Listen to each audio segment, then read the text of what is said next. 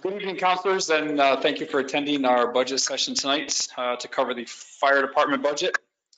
We'll get started here in just a minute. I just want to make sure everybody can hear me. Councilor Scamperly, Councilor Powers? Yes. Yes, sir. Councilor Kennedy? It appears she stepped away from. Councilor Reach? Yep, I can hear you.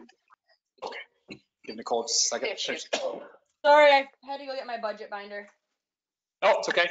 So before we get started with the line item review of the budgets, Jason Bouchard is here representing the firefighters union. So I'd like to give him 10 or 15 minutes to address you all and answer any questions that you may have. So Jason Bouchard.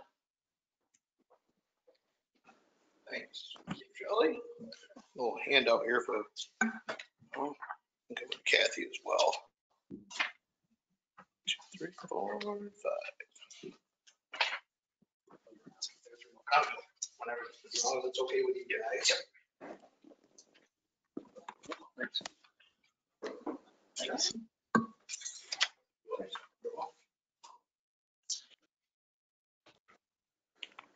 All right. Good evening. Good evening. Manager Jelly, Mayor Skelly, council. Hi, guys up there. Good evening, once again. Good evening. I'm here in a truly unprecedented role. Not only am I being asked to discuss this budget as a union member rather than a department head, not only am I being asked to discuss the budget that I had no part in creating, not only am I being asked to discuss a budget which violates the oath I have taken along with that of 26 others. Not only am I being asked to discuss a budget that throws citizen safety to the wind with no operational plans from city leaders, I'm also personally being asked to discuss a budget that does not fund my position within the department. On behalf of Local 1799, we are formally responding to your continued course of demands that we reopen our CBA. After a thorough analysis for the city's finances and of all the information the city has provided, we are rejecting that request. We have a binding collective bargaining agreement that sets terms and conditions of employment through 2025. This agreement was reached as part of the give and take of the Taylor Law process. I note that union made serious concessions in the last agreement, including on minimum manning. Our financial expert takes serious issue with the current administration's process and their position on the city's finances. In summary, the city ended 2019 with a fund balance level in excess of the recommended levels. Sales tax revenues increased between 2014 and 2019 at a rate above the average annual rate of the price of inflation. Sales tax revenue estimate contained in the city's 2020 adopted budget will likely be conservative. While unrestricted state aid has remained flat since 2011, it is unknown whether there will be any reductions as a result of the pandemic or whether the federal or state government will offer significant aid to assist the city. The state comptroller's most recent fiscal stress monitoring system score of 10.0 is low or favorable and gives the city a no designation classification. Finally, the impact of the pandemic on the city's financial health is truly unknown at this time. It certainly does not justify the cutting of any public safety positions. Our expert notes that the city has taken steps in recent years to improve the city's financial condition, including budgeting more conservatively and adopting structurally balanced budgets. As a result, the city has had general fund operating surpluses in each of the last 3 years, and the fund balance in the city's general fund as of 12/31/19 meets and or exceeds the levels recommended by the reporting agencies, the rating agencies, the Government Financial Officers Association, and the State Comptroller's Office. Local 1799 recognizes that the city has expressed concern with its use of the state's constitutional tax limit. We understand that approaching full use of the constitutional tax limit would limit the city's ability to raise real property tax levy in the future.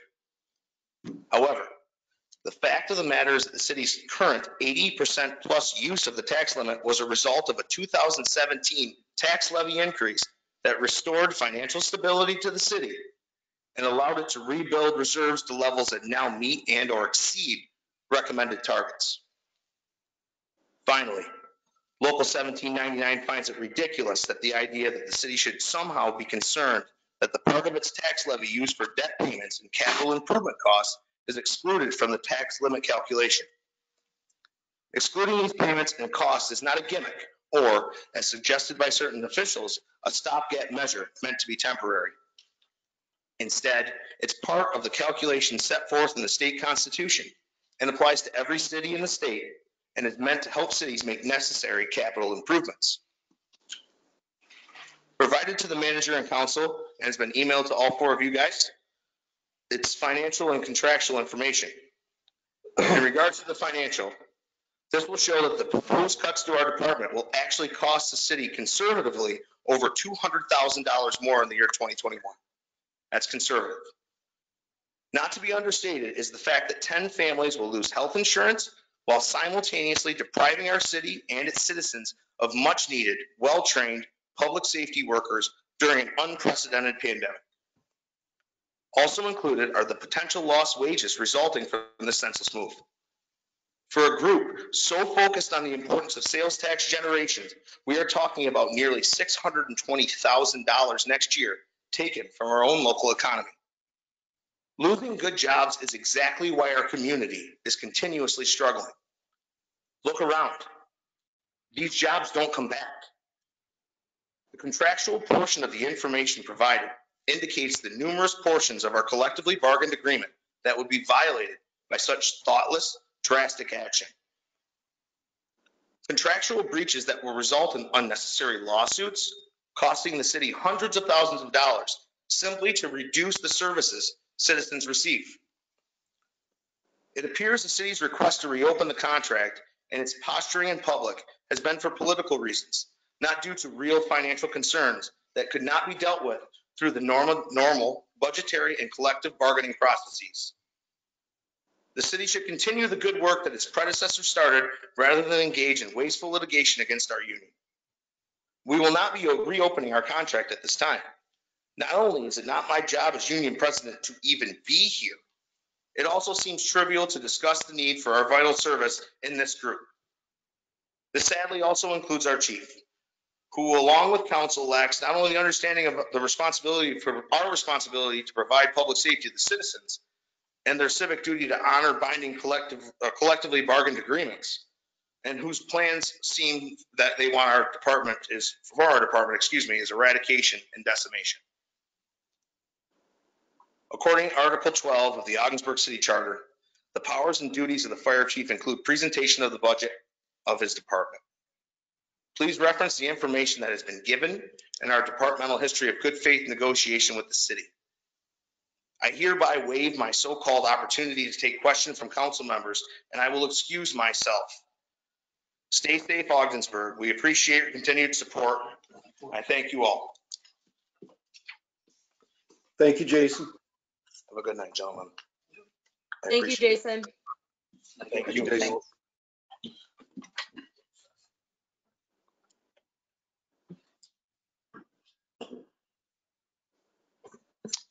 Okay, starting on page D9, we've got D9 and D10.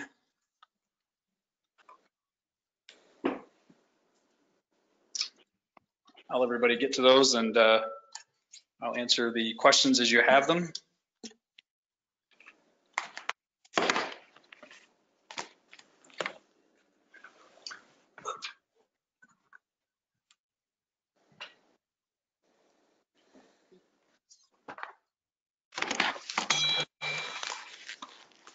I have no questions on D9.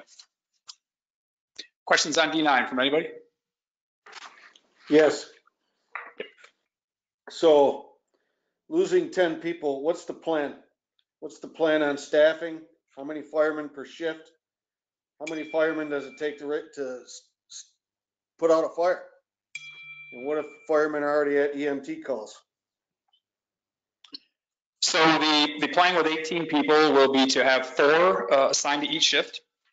We will have somebody assigned administratively working training, assisting the fire chief with duties, and then the last position is the fire chief. So largely we're talking about 17 bargaining unit positions. The plan for EMT calls is very simple, the way we do business now. If we have more calls at any given time than we can handle, we will be calling for mutual aid. I've been working with each of the three close proximity mutual aid organizations, Lisbon, Morristown, and Hewelton, to establish and reestablish our mutual aid agreements. We've done that for response from the city to those communities. And the next couple days, I'll have our request for mutual aid to the city to each of those three entities. So, how many people does it take to put out a fire? Well, it's a question that's been debated for a long time. There's a couple documents out there that we follow. OSHA has the 2 in 2 out rule, as we like to call it, which provides for ensuring that we have 2 people outside in a standby mode for 2 people that are inside operating. This does not apply to an extreme rescue situation where life may be at risk. We also have the NFPA standard 1710, which lays out the deployment for career fire departments that talks to having somewhere between 12 and 15 people assembled at an emergency scene. Something we don't and can't comply with today. So we'll be using the mutual aid to meet that requirement. So that is ultimately our plan for staffing. I would like to have worked a little more constructive plan with the IFF. I think tonight they made clear their position in public, which has been their position since my arrival here. They're not interested in talking about any other solution other than the one that was negotiated last November that is not in the fiscal interest of the city, cannot be supported, and quite frankly, it just should never have been allowed to continue. Steve, can you hear me? Yep. You mentioned 2 in, 2 out, 4 on a shift with 2 as backup. Where are these alleged backup? Are you counting the backups as shared services? So 2 in 2 out is actual individuals. So if we have 4 people on a fire apparatus and 2 have to make entry, there'll be 2 people on the outside standing by that will meet the requirement. It's only a requirement in situations that there's not an immediate threat to life. So if somebody's life is in danger, we will most likely send the entire crew to make a rescue. Or with the officer on the scene will make the decision to wait for backup. This is firefighting is not a business that comes with no risk. There's no such thing as a risk-free plan. I don't care if we fund 100 firefighters. Firefighting is a risky business. This has never been an issue of not believing that we need more firefighters than we have, more firefighters than we want to keep. It's an issue now of what can this city afford. Well, I appreciate all that information, and I get that. But my question is, if you've got 2 in, 2 out, you've got 2 in the dwelling, you have 2 outside. Obviously, they're not just standing around waiting for a potential call. They have responsibilities, and as far as the truck and the hookups and water access to this area. And you said that you would have 2 as a backup. So you've got 4 on a shift that get called to a fire. God forbid anything else would happen after the fact elsewhere in the city. And where are we getting these other 2 that you're suggesting is standby? Right. Well, the same place we're getting from now, Councilor, the current minimum staffing is 5. So the 1 additional person you're talking about doesn't provide them that greater level of support. The person operating the pump or the person running the scene from outside has to be ready to go, be fully packed up, and be ready to make entry if need be. It's about the same process as we do now with a 5-person minimum manning.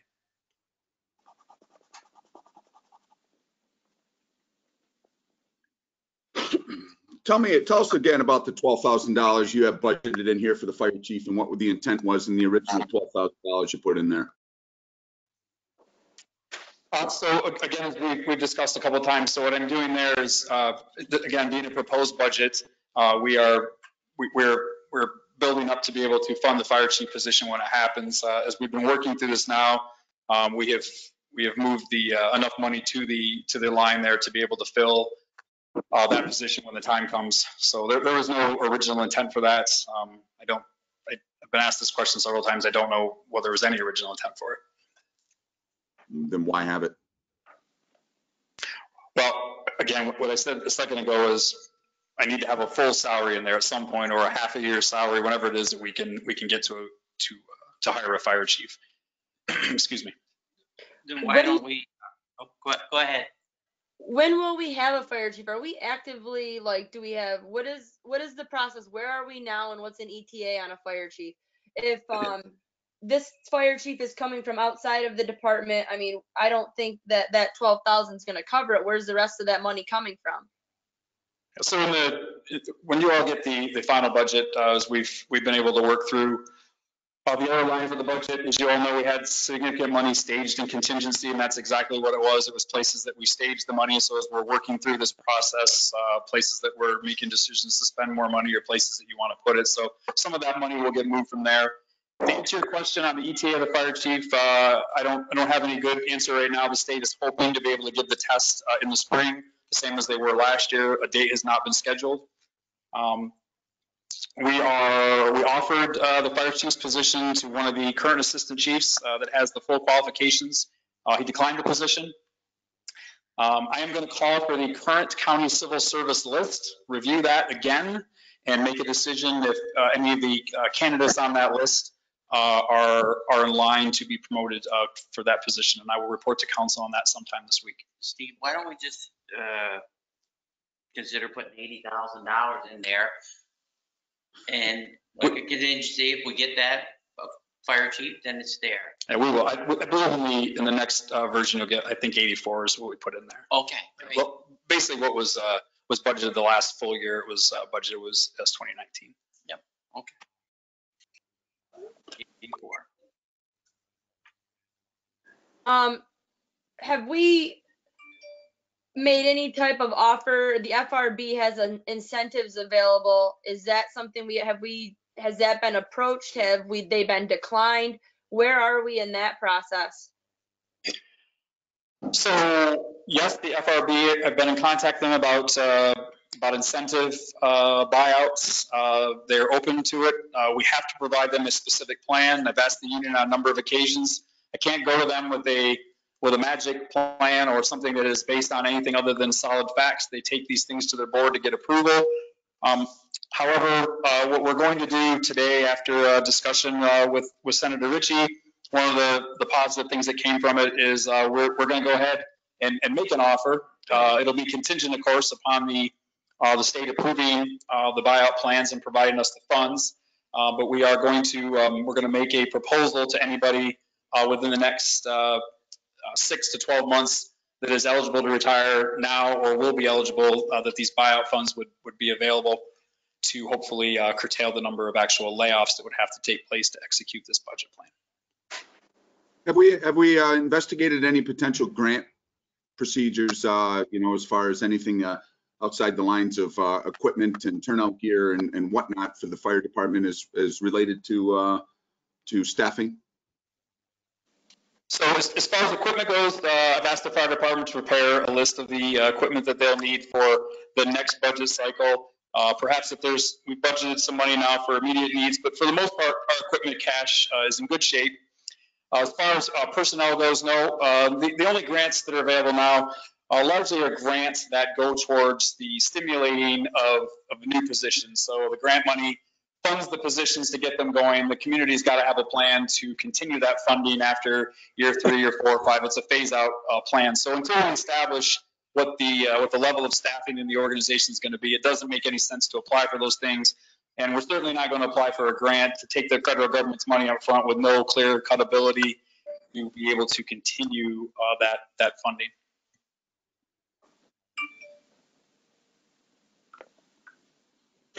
I have a question. All the equipment in the firehouse is all up to date. Defibrillators, turnout gears, everything there is up to date. Vehicles. Yeah, turnout gear is up to date. The biggest equipment need that we've got to analyze carefully once we get through this budget this year is the apparatus. Our ladder truck is over 30 years old. The engines are all coming out 12, 15 years old. I mean, it's really time that we get a plan in place. These are trucks that are $750,000 to $1.5 million a copy to replace. So we've got some work to do there. We budgeted no money in previous years for apparatus. The $50,000 grant that was received for a small mini pumper apparatus, it was, again, a small amount of money compared to one of these larger trucks will cost. I don't think adding another small truck to our fleet was prudent, so we turned that grant away. Turnout gear, yes, is up to speed. All of our loose equipment is in good shape. We'll be expecting the delivery, I hope, next week of the dual the King Cat pickup truck that replaces the old dually that's in there now that we use to haul trailers. So I think the fire department, facilities wise, loose equipment wise, communication wise is in good shape. We really do have to get a plan down soon for what our apparatus fleet is going to look like. And part of this reduction, I think we'll be looking at a combination vehicle instead of a standalone ladder truck. We'll be looking at a little bit smaller version of a truck that can be used as a everyday response engine apparatus and have ladder capability as well. So we should end up with 2 large fire trucks, a combination ladder truck pumper and then a backup engine for that. That's where I see our fleet going. Defibrillators, are they outdated? I don't know the status of our automatic defibrillators. Again, these are different defibrillators, I think, than you may be talking about that were for the rescue squad. The rescue squads are a much more complicated advanced life support mechanism. If in fact they get upgraded, we will have to look at our automatic external defibrillators to ensure that they're compatible with them. But that's a pretty small cost comparatively. Are they outdated? Don't know. You're the fire chief. More my title is counselor. Have we looked at the staffing for adequate fire and emergency response, the SAFER grant through FEMA? The whole point of that is established to keep positions that would be otherwise cut from budgets. Is this something that has been looked into? Yes, that's what we were talking about earlier. It is also supposed to be seed money, though. It's not money just to keep to fund positions indefinitely. It is supposed to be seed money that gets positions funded while the municipality figures out a way to fund them in the ongoing resolve. And we're not at a point now where applying for the SAFER grant would be in our interest because we've got to get established our level of staffing and ensure what our level of funding is going to be. So to take that federal money to fund positions for a year or two only to not be able to continue with our own funding would not be responsible. I think it would be very responsible. I mean, I tell you what, I don't feel safe with 4 man on a shift. 2 in, 2 out, nobody operating. Incident commander gone. Another question I have for my fellow counselors now, we all took an oath here to uphold the Constitution, and that includes contracts. Obviously, I can't vote for this budget and maintain my oath of office. Now, that means something to me. And so how much do we think the legal fees are going to cost us? The overtime fees are going to cost us. Everything else, the hazard pay, all this stuff in the contract. Have we done an analysis on this? Is that what the $500,000 in contingency funds are for? Sounds like he was asking you all a question, not me. No, that's not what the contingency funds are for. What are they for? They're to put aside, and now they're I think they're basically all gone. They will be all gone for the most part.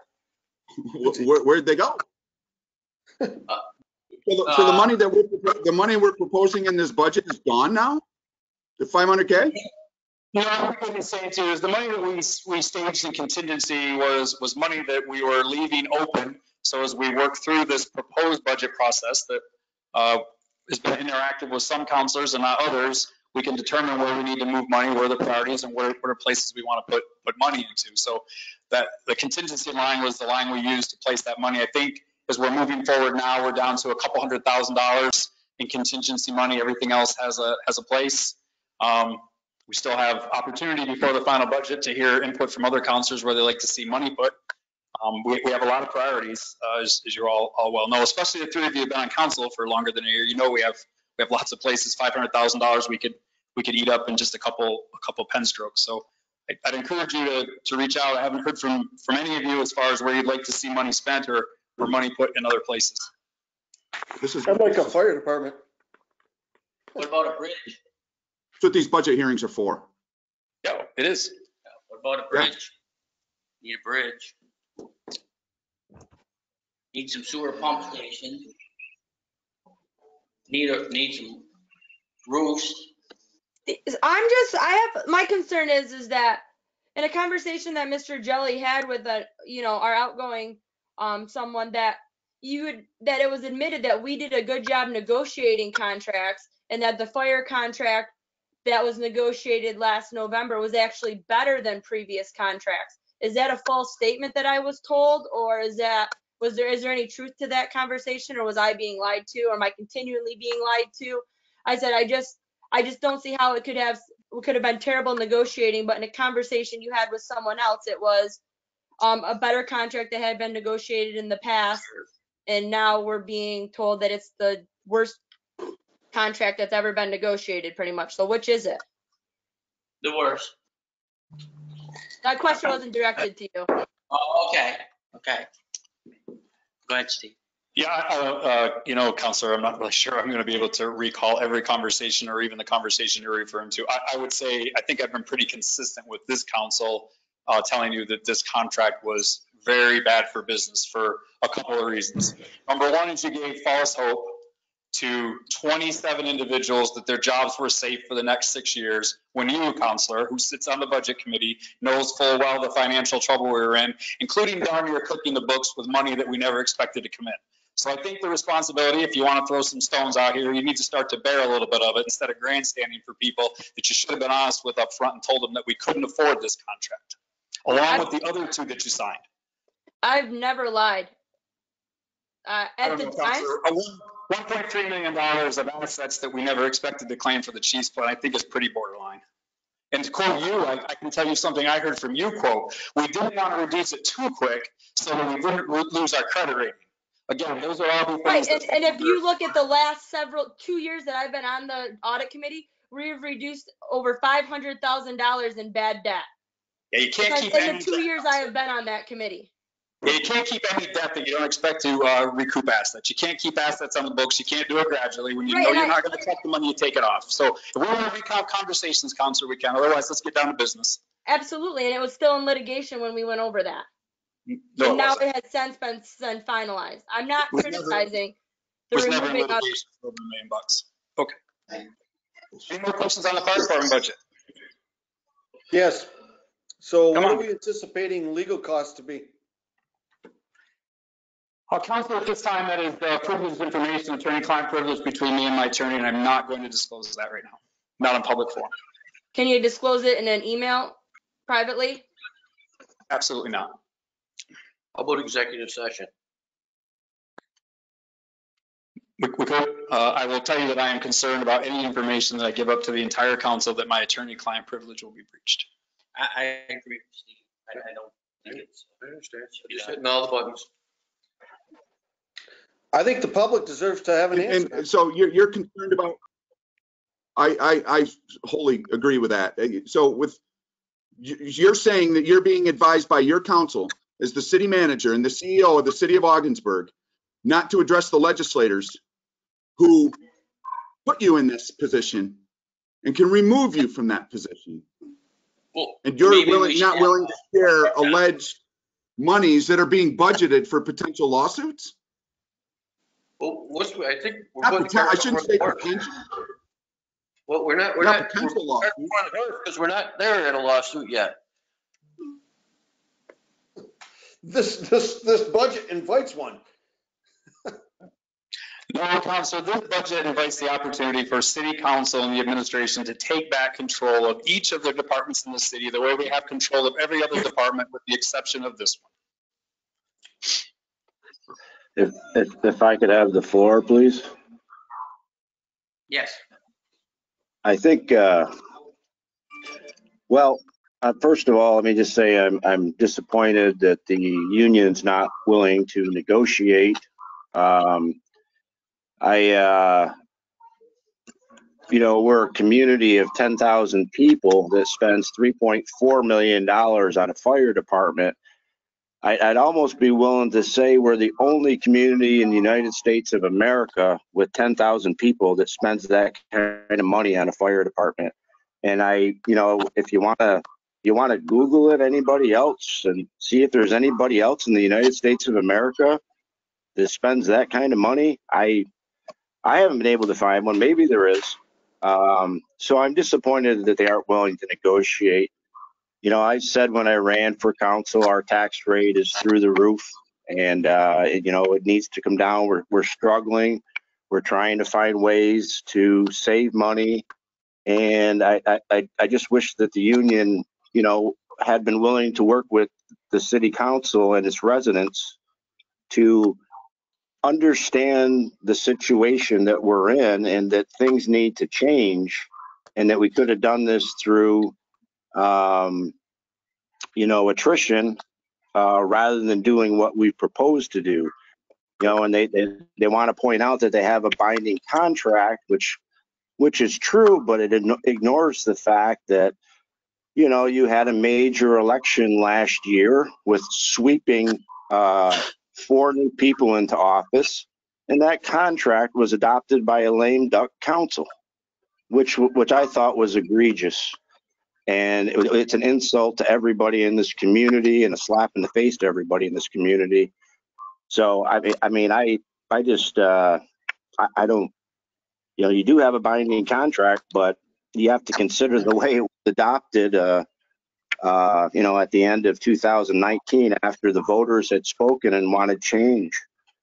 So I would just, you know, it's too bad that, you know, we couldn't work something out that would be done through attrition that reduces the numbers farther to a level that, you know, we could live with for 10,000 people for fire protection. And I, Steve, for one, would like to thank you for being the fire chief and saving us an awful lot of money last year and probably for 6 months or so of this year, and everything that you're taking on. That's all I have to say. Thank you. I agree. So And why issue- don't we just stick to the contract that we have for starters and let 4 people retire through attrition? Because that's what the contract does. Not only that, but the FRB, right in the report, says they will help the city of Ogdensburg with a retirement incentive. And so Yeah. if we have 4 people that are willing to retire with an incentive, okay, I mean, that's a great start, along with the healthcare concessions that were given and the hazard pay concessions that were given. You guys, you don't even want to try the contract we have in front of us. You talk about attrition, it's all a bunch of hoopla nonsense. You know, the error also, when those contracts were signed, that the council, nor the city manager, nor the city comptroller ever ran the numbers. Steve Jelly and Angela Gray ran the numbers, and that's when we first found out how much those raises cost in December. And without running the numbers, and you truly did not realize, or you did and just ignored it, that we can't afford those raises. We can't pay that money. You can more than afford it with the healthcare concessions. How do Matter you of fact, the figure that? healthcare concessions is paid for the whole 6-year contract already in the first 2 years. Where are the numbers? They're fictitious numbers, Dan. They're not like you see them here. Maybe What are they? they're fictitious. They're numbers that Sarah told you, just like with our fund balances, that those numbers. Okay, let's go with D19. But sprinkle pixie dust on it too. You're the one with it. Hey, Councilor Scamperly, did you say there's 4 people willing to retire? Is that what you said, or? I said that in the contract calls for 4 to retire through attrition. And I would suspect that given the option, I suspect there would be 4 that would be ready to retire if that would be the way that we wanted to go instead of this proposal. So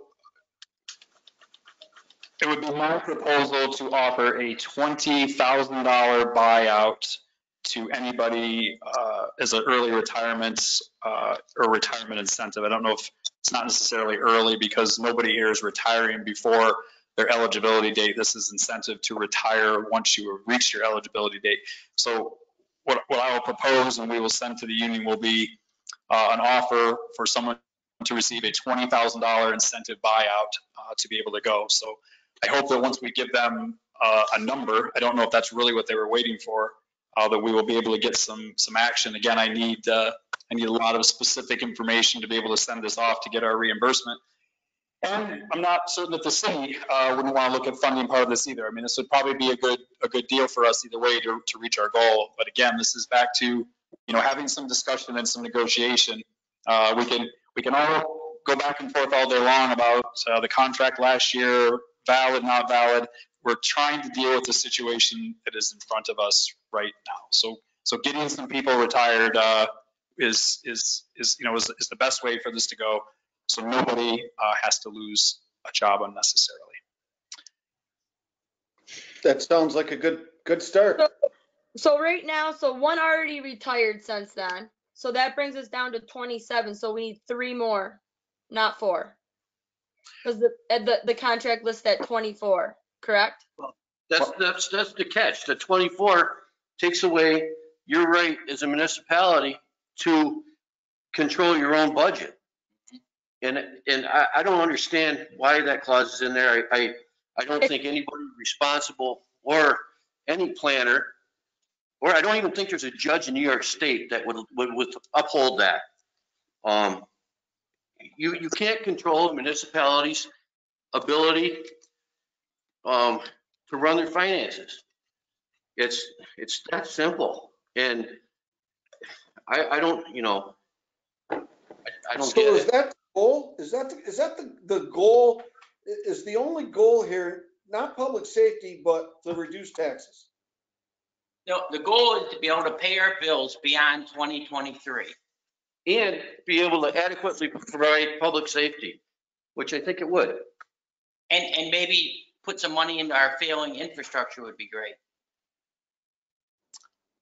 And address the long litany of capital improvement projects that have been in a book year after year after year that we are not doing anything about. We have a failing infrastructure in every way, shape, or form in the city of Ogdensburg, and we have to start addressing that. We also have to recognize that we have an annual rate that our budget is increasing all on its own every year. For my budget the other night, 6 position difference between 2019 and 2021 proposed budget, and we barely saved $65,000. 6 positions gone, and we barely saved $65,000. That gives you some kind of an idea that the rate that our expenses are climbing. Again, you don't have to be a long-term mathematician or actuary to do the chart to see how long when those expenses continue to rise and our revenues stay flat. And we have no real reason to believe that our revenues are going to stay anything but flat. We may see a bump and a boost here and there from sales tax, but it's not going to be enough at the rate that our expenses are climbing. This is just numbers. What appears unfortunate to me the most here is that we all can agree that we just have a numbers problem right now. We are spending consistently more than we're going to be taking in. I don't know why we can't reach some agreement on that and then how we get there. It's notable that everybody has come to the support of the fire department, but we've got 2 other large organizations that how we'll continue to do this is what we've continued to do. We'll keep cutting the police department or we'll keep cutting the DPW in order to balance the budget. That's what we've done previous. That's all we'll keep doing. So while we're supporting the fire department now, we're really sending the message to the DPW and the fire department when we've got to balance the books, we'll be coming to take from your budget soon. I mean, this is really all we're talking about. It's not like we've got a surplus of money we're sticking away and not spending.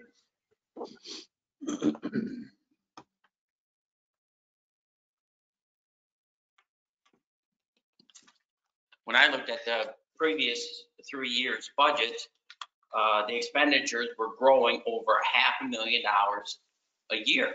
And I don't see where we were hiring people for any of the departments. It's health insurance, benefits, just the growth is uncontrollable on these expenses.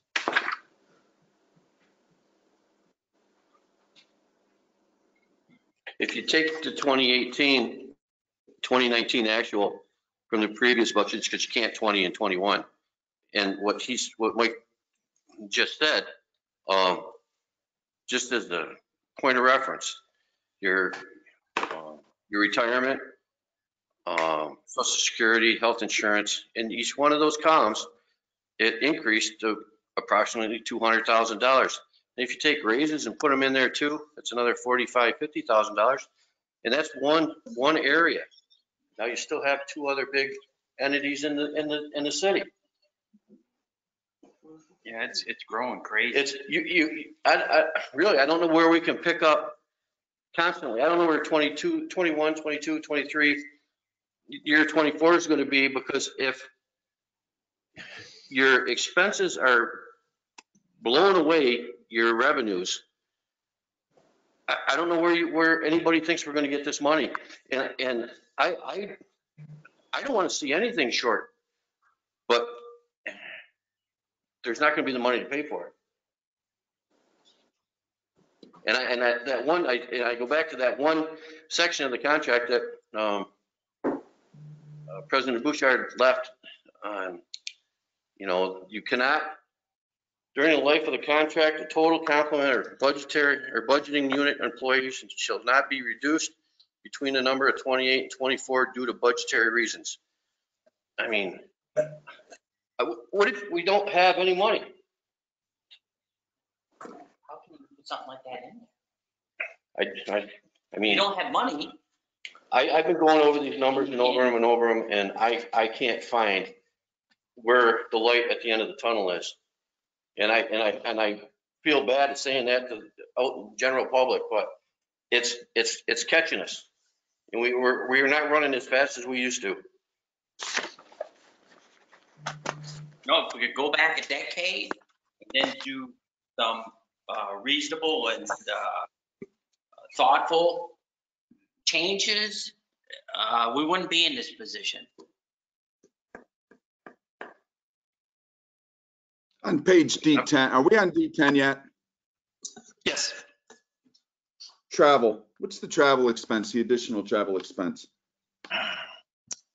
Just anticipating, there wasn't much travel last year, so just anticipating travel for code enforcement training and travel for fire officer training.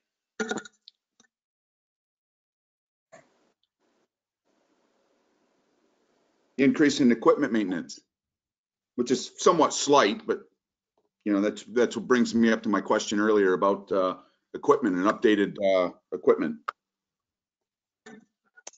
Yep, same thing. And it's just a slight increase to allow for the same things we do: pump maintenance, self-contained breathing apparatus maintenance, hose maintenance, any of those types of things. I added an additional amount in there to cover the minor maintenance things that we do. So you added $1,200. Yes. That's, yeah, pretty small amount. I think it's a good idea to add some. Everything costs more every year.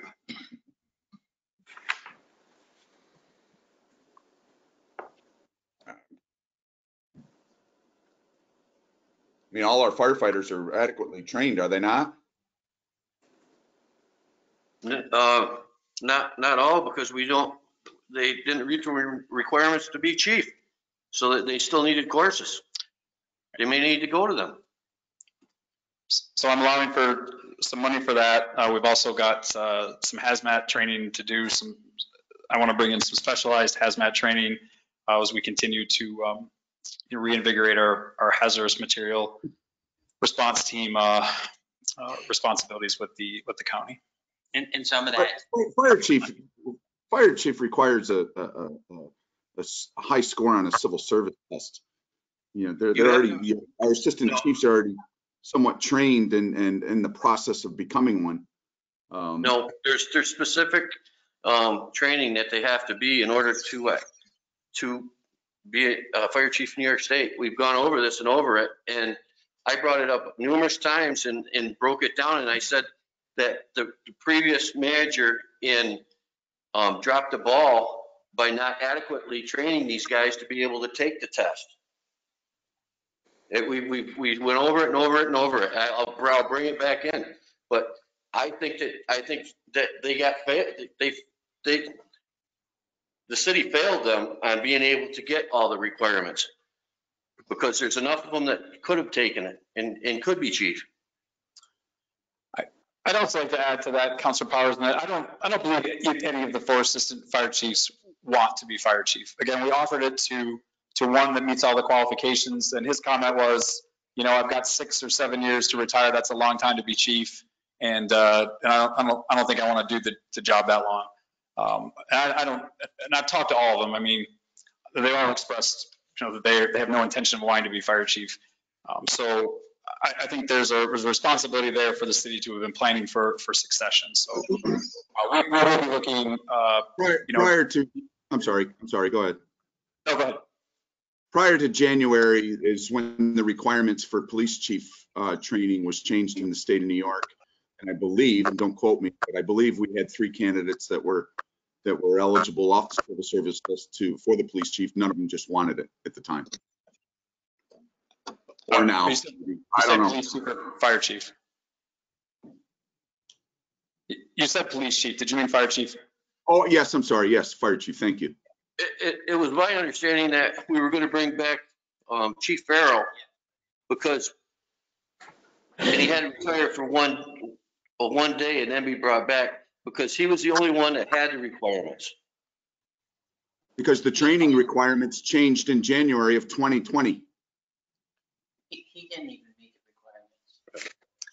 requirements. I'm pretty sure we have, This isn't old news. This isn't, we had 3 in the hopper off the old requirements. And now we have 1, I believe, or, you know, I don't even know, to be honest with you, but we have one officer that has, training requirements changed in January. Correct, Steve? The mandatory certification requirements became effective in January, yes. Thank you. However, just in fact, Mike Farrell, I don't even believe had the requirements. They're not requirements that are anything but New York State falling in line with the rest of the industry standard. It's not a training requirement that came out of the blue. It's not a training requirement that wasn't available through the state of New York. It's just the state finally came along and said, we're now making it mandatory because some places aren't doing it. So this isn't something that was thrown out that nobody saw coming. This training has been being offered for the better part of 20 years. The certification requirements are nothing new. So I find that somewhat of a convenient excuse to talk about it. It was a new requirement that was just thrust upon us. The fire officer 3 level of training in New York State is the senior officer fire chief level certification. At the national level, there's actually a fire officer 4 level certification. So New York State has dropped it down a level, so it isn't such an onerous requirement on organizations complying with it. So it's really not an argument that I think anybody should continue to wage. People should have taken advantage, and if you want to be the fire chief, you know, prepared yourself to do such. so it's my understanding we have, one of the assistant chiefs has level officer 3 training right now. And then we have 2 assistant chiefs that have officer 2 with 60 college credits. And I believe that qualifies all 3 of them to be fire chief. Correct, and I offered the job to the one individual you're speaking of with fire officer 3, and he declined it. The other candidates who have the officer 2 and 60 hours of credits have verbalized to me on more than one occasion they're not interested in the job. They like to remind me all the time that they have the certifications for it. At the same time, they're not interested in the job. So again, this is a zero-sum discussion we're having here. Is there any more questions on D10? No. You've been dismissed. No. I have one question. Sorry, I was muted. All things that you all could ask me, and we could have much better discussion if we weren't grandstanding in public. I would just like, never mind, go ahead. Thank you, Steve. Great. That concludes our budget session. Thank you.